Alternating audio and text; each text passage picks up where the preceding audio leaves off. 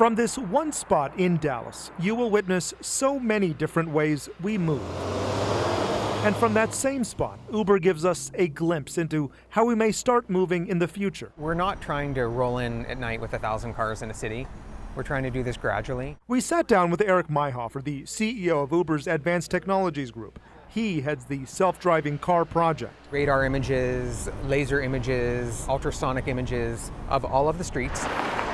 These two vehicles will be driven on every road in Dallas, mapping out Dallas, starting in November. That will lay the groundwork for self-driving cars, possibly in Dallas's future. I'm going to go back to what we talked about earlier. On Tuesday, Uber held its first town hall on the project, a mix of mostly excitement and some concern. I don't know that I trust a machine to drive or technology to drive a car. There are others who feel like Dorothy Piercy, worried about accountability and liability. In 2018, an Uber test car hit and killed a woman in Tempe, Arizona. That was a really tragic day for us. That shook us to our core.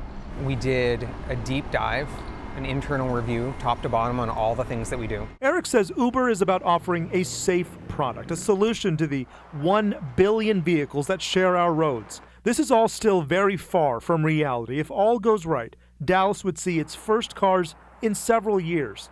Until then, we'll all find our different ways to move in Dallas. I'm Joe Paniker.